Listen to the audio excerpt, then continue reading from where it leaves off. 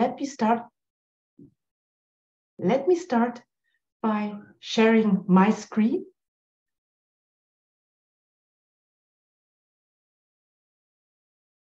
So I hope it works. Sure. Yes. Okay, great. So thanks again for the introduction. And as you can see, just beforehand, just in case that I'm forgetting it at the end, I would like to thank the Otto Münstedt Fund in Denmark for granting me the Otto Münstedt guest professorship for the last 2 years.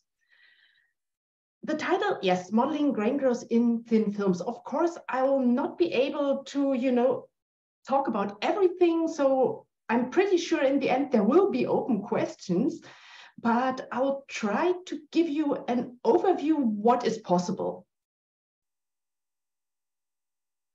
So the structure of my talk, I will start with a short introduction and then come really to my model, saying something about the basics and then more the application to the thin films with the specifics, and then come to some applications.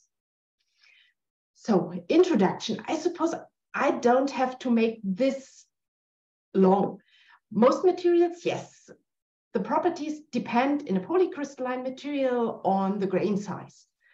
And only if we can understand what's going on and in the end really control the microstructure, we have a key to improve materials properties. And one of the problems that we usually have is thermally activated grain boundary migration. What does it mean? Well, in a polycrystalline material, all grains try to optimize, that is, minimize basically the energy. If I have just one isolated grain, this means that the grain will shrink. So surface energy reduction. However, of course, while this seems to be quite easy, in reality, it's not.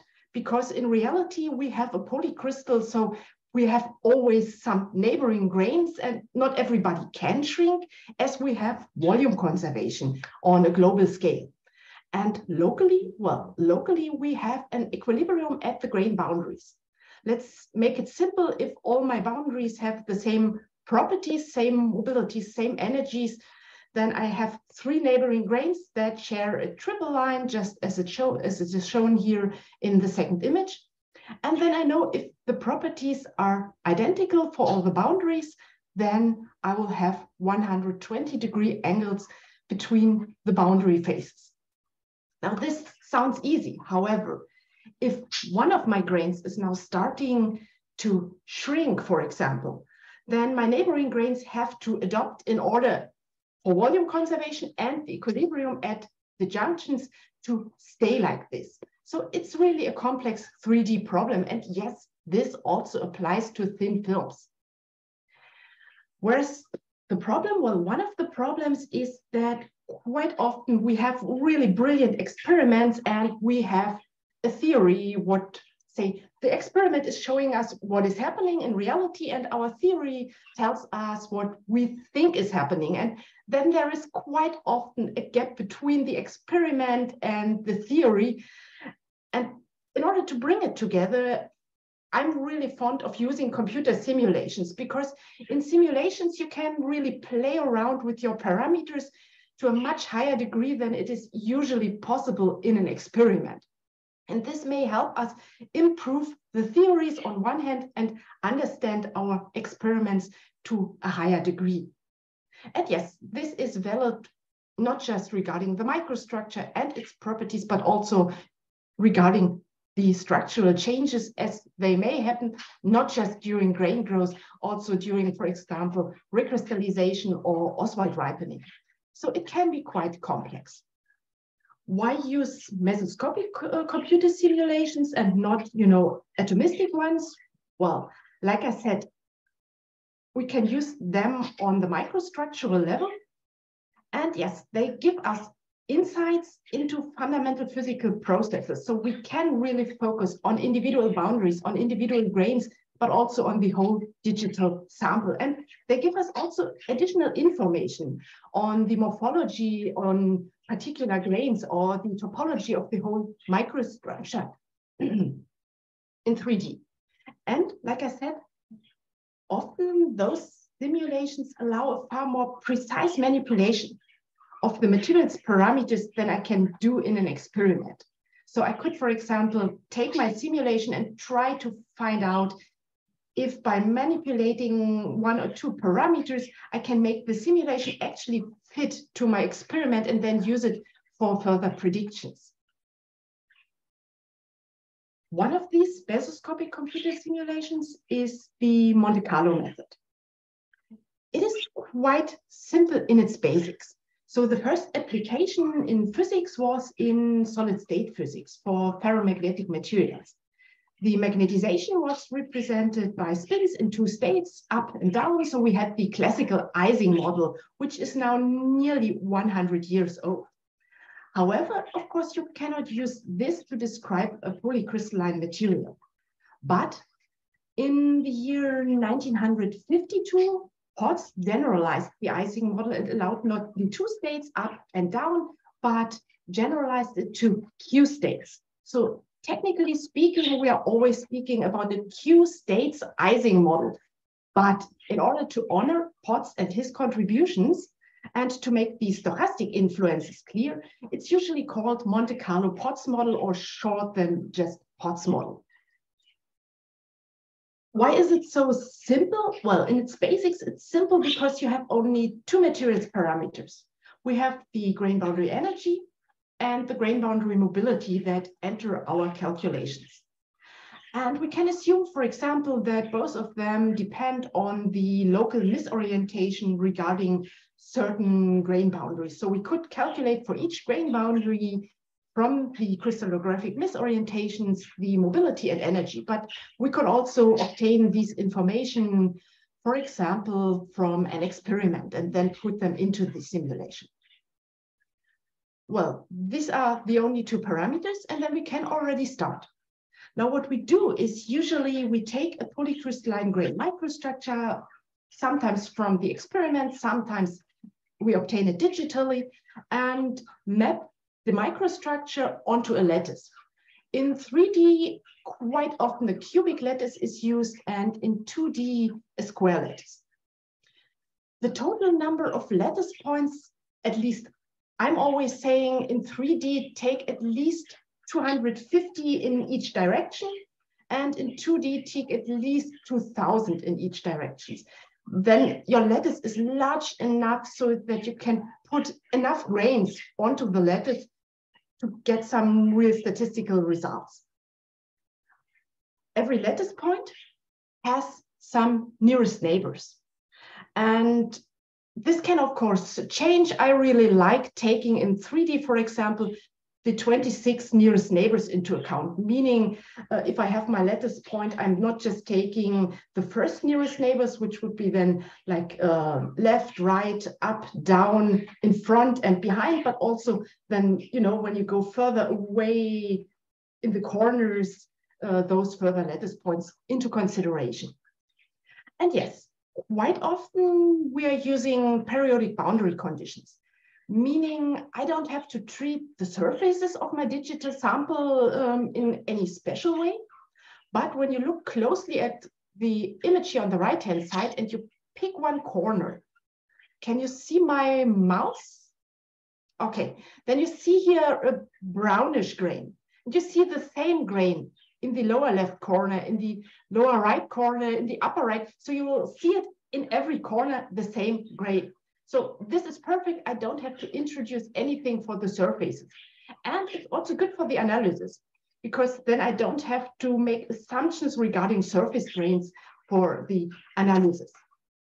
And then we are nearly set up for a simulation. The only thing that I need, because I want to do an analysis also later, I want to know something about grain sizes and temporal development. So I need to know what the size unit and the time unit is. The smallest size unit is actually one of our lattice points. It's called here a Monte Carlo unit and represents a cluster of atoms of a grain. So each lattice point that I have is not an atom of a grain, and it's also not a grain. So it's something in between. So I need enough lattice points for each grain. in order to describe its morphology correctly. And then again, my total lattice should still contain enough grains for some physical meaningful simulation.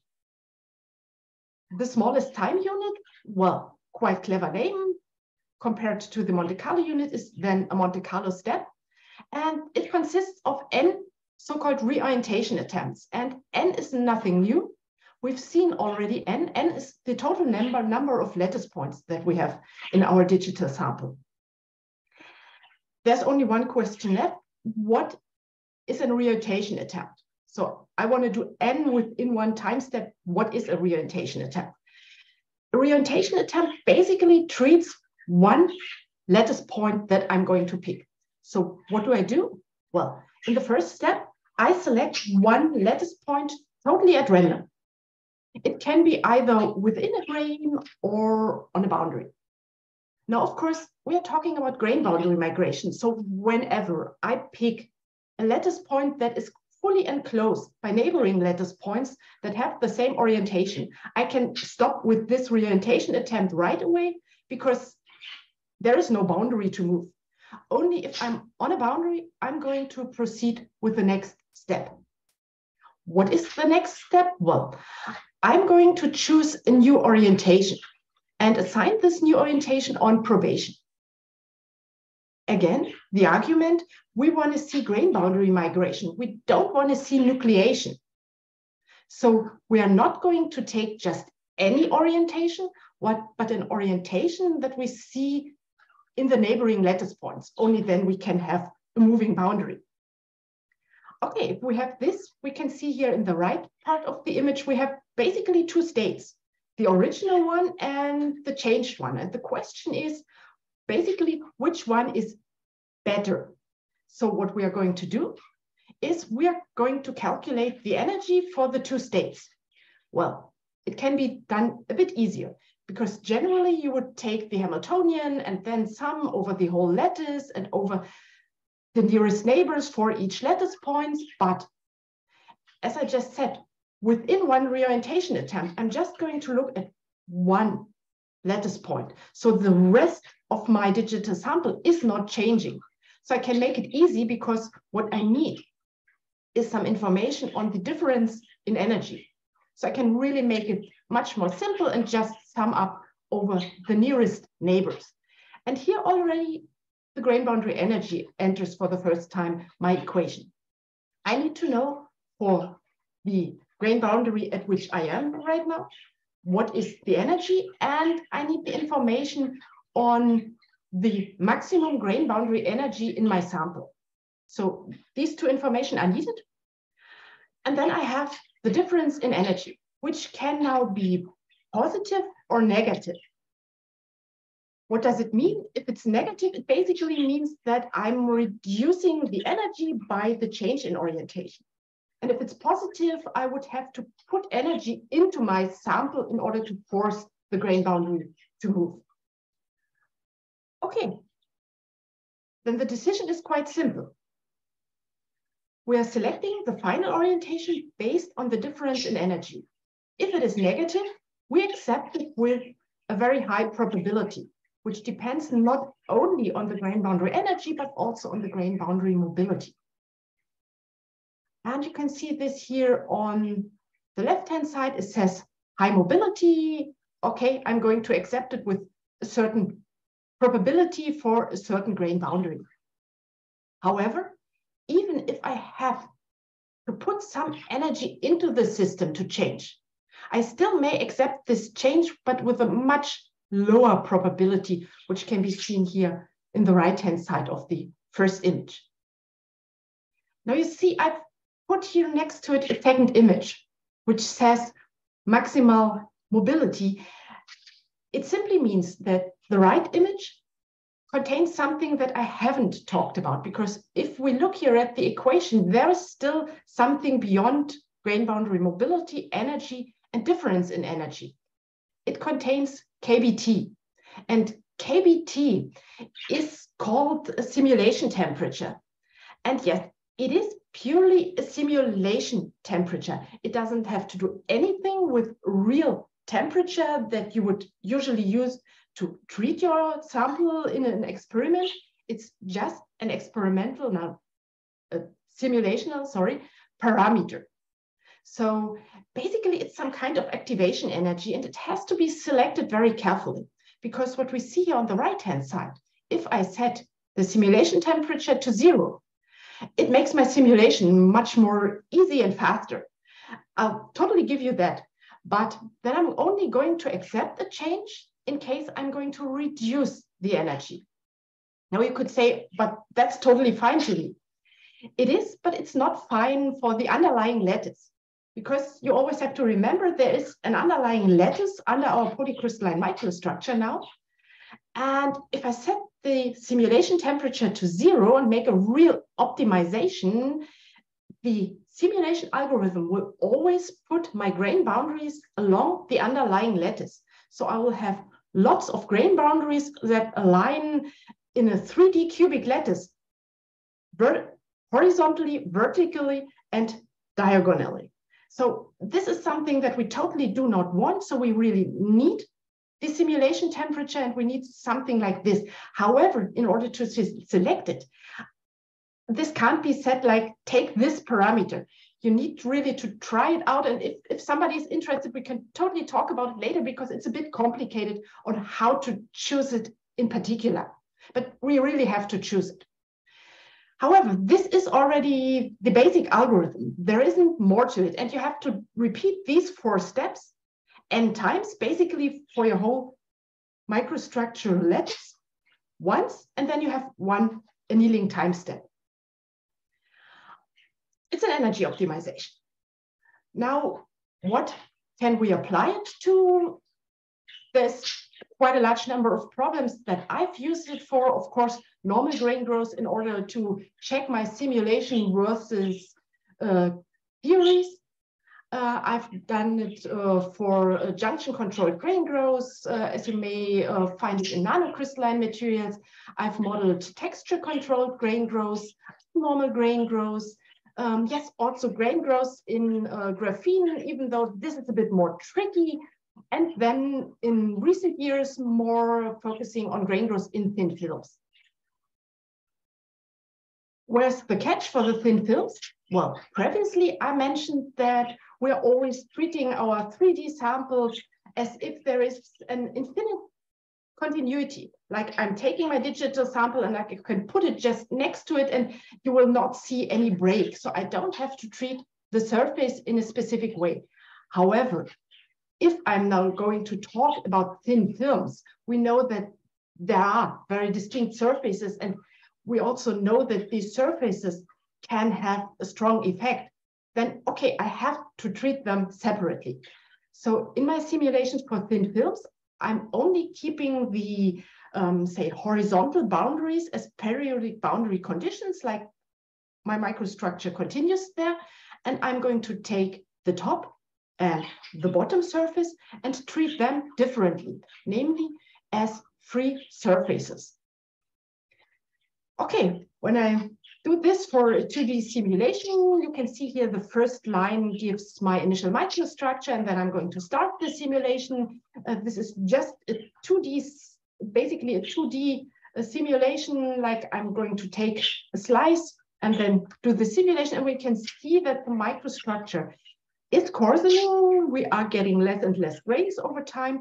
And then finally, well, if I'm doing an analysis, I see that, yes, there is an initial period of time here on the left-hand side if I analyze the average grain area as a function of annealing time. This initial regime, growth regime, depends on the initial microstructure. And then I have a linear relation between average grain size and annealing time. And yes, this is totally not unexpected, totally fine. For long annealing times, we see some stagnation. So basically, my grain boundaries align near perfectly to the 2 surfaces. And this can be also proven on the right-hand side. I've not taken the average area, but linear grain size. So basically measured the distance between grain boundaries at the top. This is the blue curve, and in the middle of the sample. And we see again, yes, there is an initial period of time, there is a linear increase and stagnation for long annealing times. So this looks quite nice. When we look at additional parameters such as a scaled size distribution, so I'm taking the linear grain sizes and divide them by the average linear grain size, I can get, for example, here the blue curve for the surface, and in the middle of the sample, the red curve, it seems to be a bit different when we are far from the two surfaces. And the question for me was, well, is this now because I'm doing a 2D simulation? Should I be going ahead with 2D, or should I really go to 3D? So, okay, no way around. Let's go to 3D. And you can see here two samples. Again, horizontally, I'm keeping my periodic boundary conditions and just treating the top and bottom surface as free surfaces where my grains can totally move free without any obstacles, but you know, the top doesn't mirror what's happening on the bottom. They do not know anything about one another.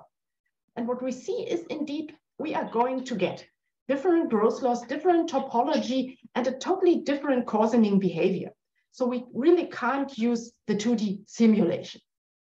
But I'm not going into detail here because I want to show it directly for some applications. Like I said, we can do normal grain growth also in the thin films. What does it mean? Basically, I'm going to assign for my grain boundaries the same properties. So all my grain boundaries have the same energies and the same mobilities. And the really great thing about the POTS model is that you don't have to ask me then what were these energies and mobilities, because if you remember the simulation algorithm, only the relative mobilities and energies enter the equation, meaning I don't have to know the absolute values because I'm going to divide for each boundary the energy by the maximum energy. And now if all boundaries have the same energy, this relative value is of course 1. So this makes the simulation regarding normal grain growth really fast and really easy. Okay, and we see apparently the average grain area analyzed at the surface of my film is indeed increasing as a linear function of time, meaning my radius, average radius, would increase as a square root function, just as expected. And this was totally fine for me. However, when we go ahead and we analyze long annealing times, and that's why you see here a blank white area, and we go ahead, we see that apparently there is a point where the coarsening slows down dramatically. And the question is, why and where is this point? So again, this image average area versus time here on the left-hand side. And on the right-hand side, we can see the relative number of columnar grains. So meaning I'm checking for each grain whether it is either within the film or at the surface, or if it connects actually the two surfaces. And you can see that apparently during coarsening, the percentage of grains that are connecting to both surfaces is increasing until you get to a point where roughly 85% are columnar. And this is precisely the point where the coarsening slows down dramatically. And the reason is quite simple. If I go back, you can see here again these two images. And when you compare the left and the right-hand side, well, what we see is that in the left-hand side, we have quite a large number of grains. Even if they are at one surface, you can see that they are curved much stronger. So they have a much higher curvature compared to these columnar grains on the right-hand side. So basically for the, say, first growth regime, where we see this first linear increase, we have quite a large number of grains that are shaped more or less, say, as you would find them in 3D, with a high curvature. And then when we come to long annealing times, we get this columnar structure with a reduced curvature and therewith a reduced driving force for grain growth. So this is totally, when you think about it, not unexpected. And what we see is apparently, it's not like we are just reaching 100% columnar and then nothing has happened. We are seeing that no matter how long, and I can go ahead and do this for longer times, what we see is there are always some grains which are losing contact. Yes, in between we do have 100% columnar, but then apparently some grains are losing the contact to one surface and starting to shrink and disappear. And that's why we still get further coarsening here, also in the left image. And this was totally different in the 2D case. In the 2D case, we had just the grain boundaries aligned more or less perpendicular to the surfaces, and there was no more driving force.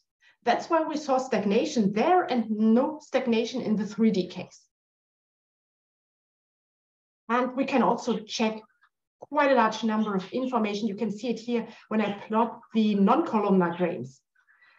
In my microstructure, I can see there are always some non-columnar grains. Even if in between there are nearly none, there are always new non-columnar grains showing up. The question is, did we force the simulation results due to the film thickness? And the answer is actually no. We see the same behavior. And this is done for different film thicknesses, varying between a very thin one that I wouldn't use for further simulations, but also you can see for this very extremely thin film, it works. You can go to really thick films. I've also done it for more increased thickness. It works. It follows the same path initially. And then at some point, and this point really depends on the film thickness, the coarsening slows down, and also for long annealing times, they all have the same slope. So there is something really intrinsically about it. This is not a forced result due to the film thickness. So normal grain growth seems to work. The question is, of course, we want to get more realistic.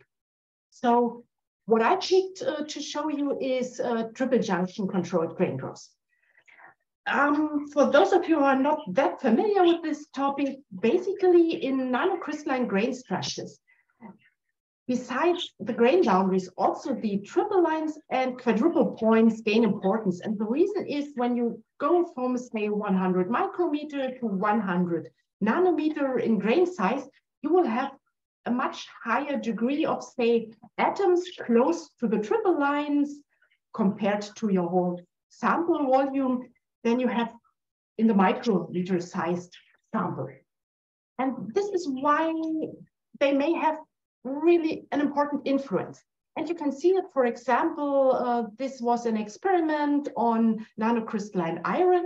And you can see here that the average radius versus annealing time, we've just seen the average area versus annealing time, which was a linear function, which means that the average radius versus annealing time for normal grain growth is a square root law of time. Then we would expect here also a square root law.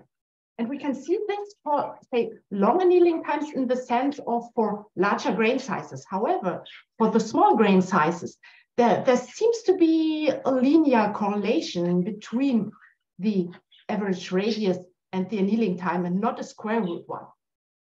And you can show this also by analytic theories and computer simulations in 2D and 3D that this works. And even though there is no universal explanation, so I'm not going to take fully sides. Of course, if somebody comes up with a different explanation for the thermal stability of nanocrystalline materials undergoing grain growth, I'm going to adopt. But I think finite mobilities of the triple and quadruple junctions can be used quite nicely to explain what we see. And I'm not going to go into detail regarding the theory. Let's just say you can derive theoretically 3 different average growth laws. Too fast? 3 average growth laws. The first one is the one that we already saw. If the grain boundaries control your coarsening, you will always get a square root law in time. If your triple junctions control your microstructural coarsening, then you will have a relation between the average radius and linear in time. And of course, if it's the quadruple junctions, you even get an exponential relation. The question is, I've shown this a couple of years ago to work nicely in 3D and in 2D, but does it also work in thin films? And the question is, where do I put this information in the simulation?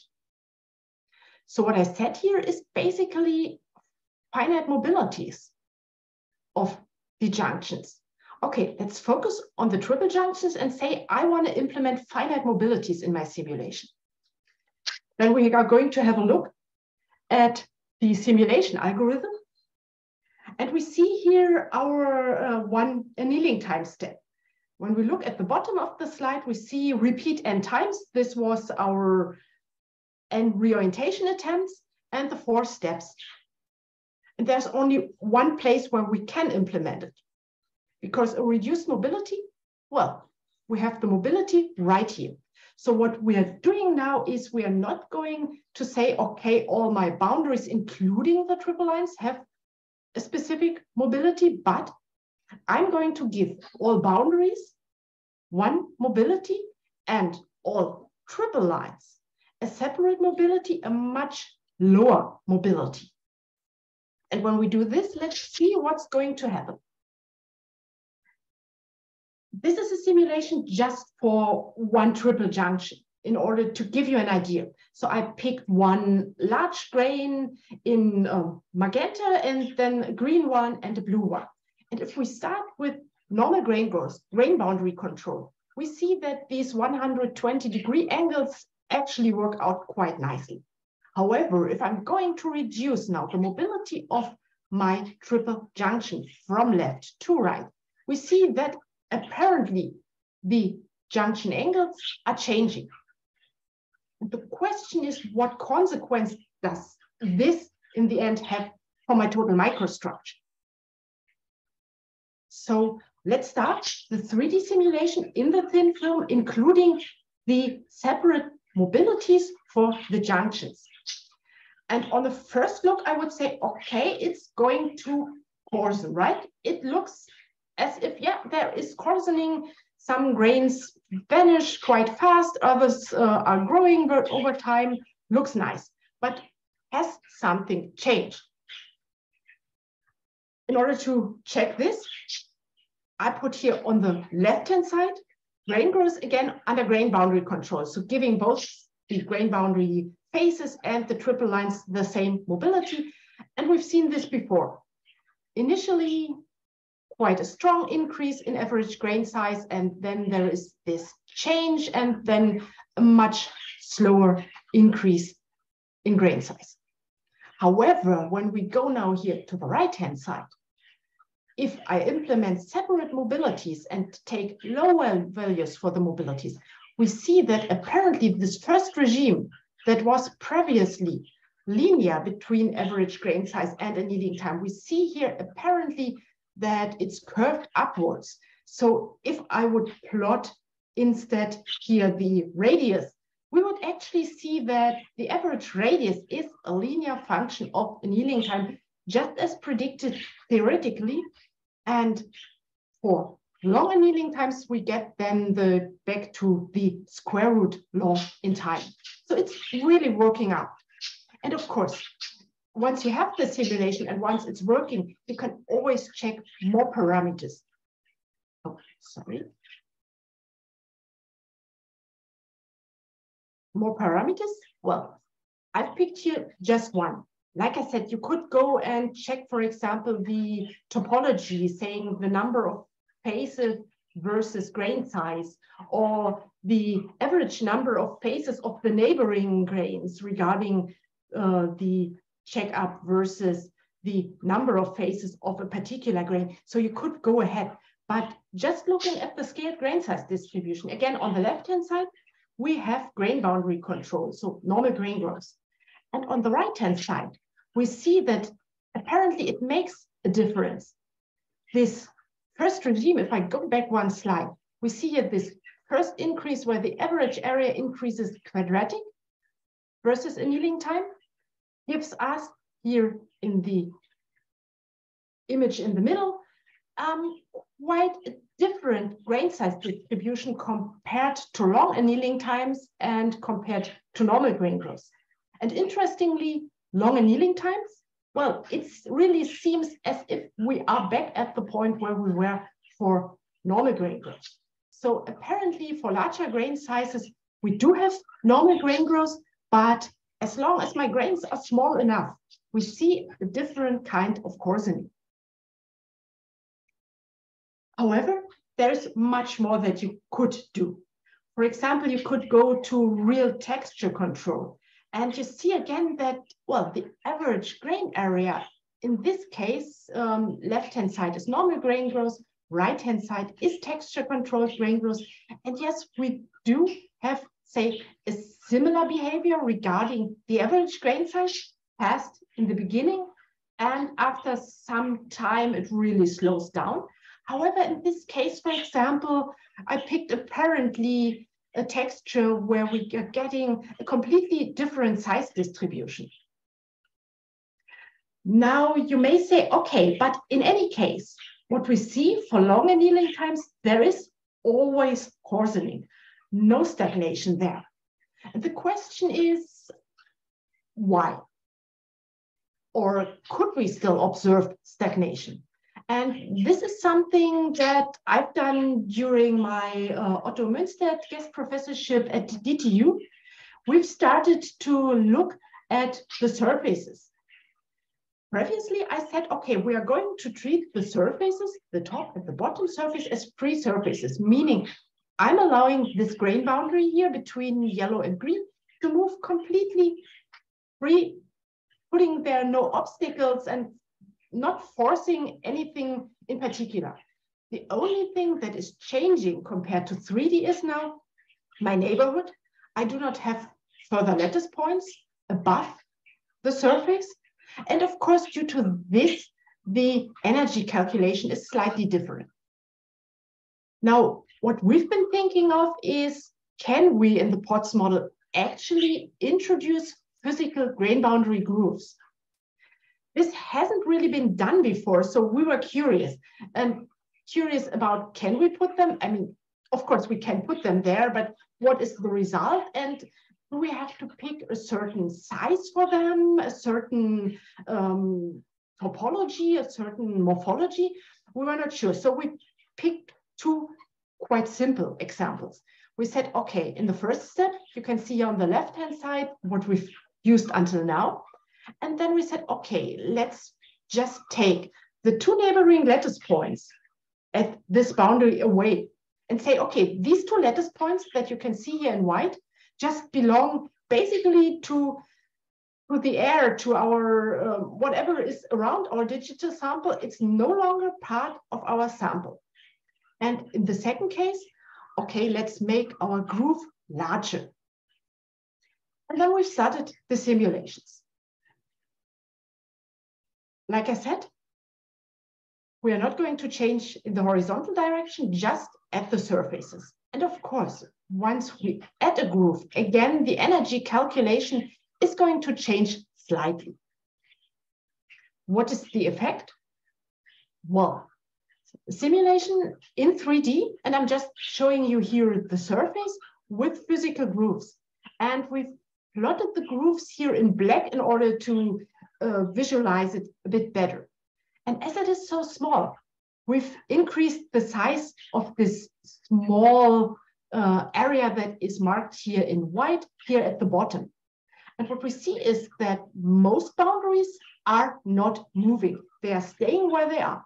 However, in few cases, when you look at the lower right-hand side, you can see that there is some magenta gray that is apparently growing quite fast into the neighboring green one. And it's not just the magenta one, also from above the lilac and the blue one, they are all growing into this.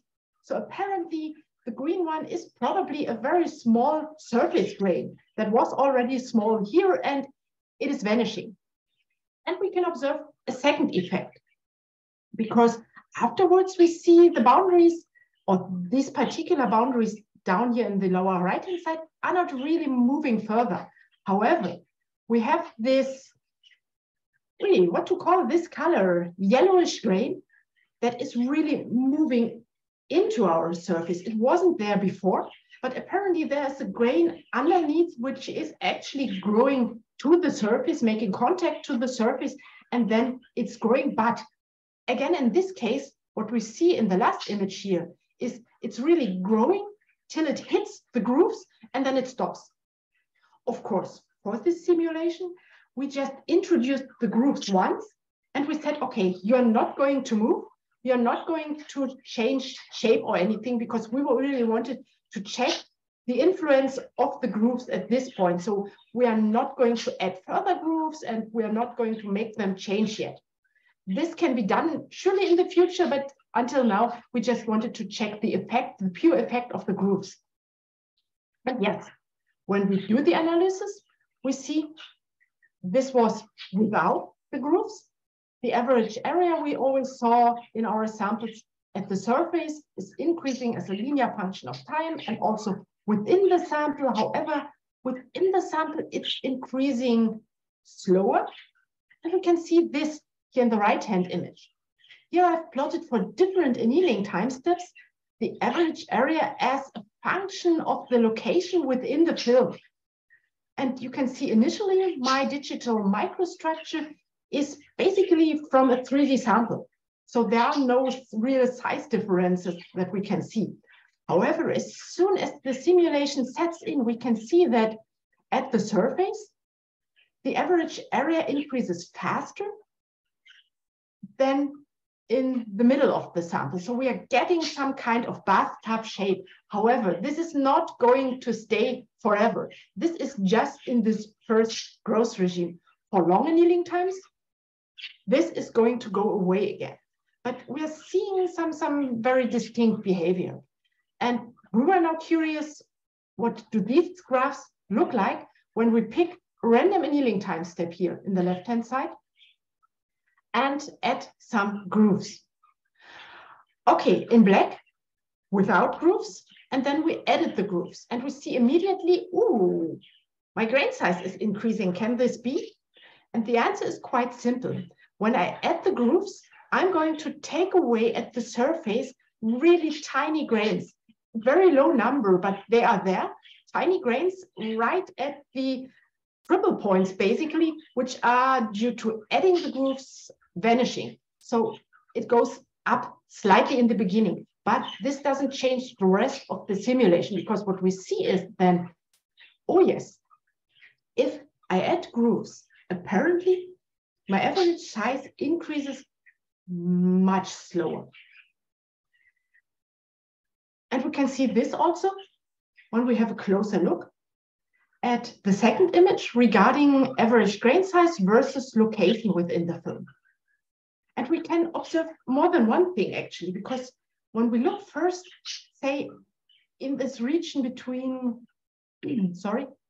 roughly 10 and 40 lattice planes, we see that in the middle of our film, there isn't much going on. It coarsens, and it coarsens just in a way that it had been coarsening without the grooves. So the center of the film doesn't know what's happening at the surface. However, if we go to the surface, we see that apparently the coarsening is slowing down dramatically. And yes, we can go ahead and we've done more analysis. And yes, I am going to change more, show more on this next week at the Grain Growth Conference. Let me just say, of course, it depends at the point where you add the grooves, what happens then and what happens for long annealing times. But it is quite interesting that putting grooves in there can, in the end, actually lead to a stagnation of coarsening. We can show this. So all in all, I really like simulations, and in particular, these kind of mesoscopic computer simulations, as they may close our gap in understanding between what's happening in experiments and what we think we have to put in the theories. And yes, the POTS model is, of course, just one possible method. There are more. But I think it's quite simple in its basics. So it's also something that beginners can handle quite nicely. However, you have to be careful with the specifics, especially regarding the parameter selection. And then once you get the hang of it, it can get extremely complex. You can even go to things as I'm going to see here on the right-hand side in your list of names, Werner Skotsky. You can even simulate also in 3D samples where you have not just one thin film, but when you do accumulative roll bonding, you may have different layers. And then you can, of course, go ahead and treat the different layers differently, treat the interaction of the layers. You can make it really complex. And yes, there is a broad variety of uses for grain growth also in thin films. Like I said, normal grain growth is for me always the test case regarding the analytic theories. But of course, you can go ahead, take triple junctions into account, take surface effects into account. And if you are interested in further reading, just let me know if you have a specific problem where you may want to get some additional information. And with this, I would like to thank you for your kind attention.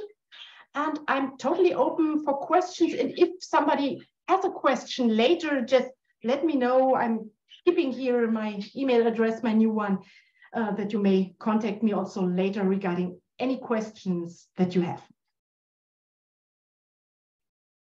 Thank you. Thank you, Dana, for a very inspiring, comprehensive lecture. Very nice overview also. I'm going to stop the recording now. Stop.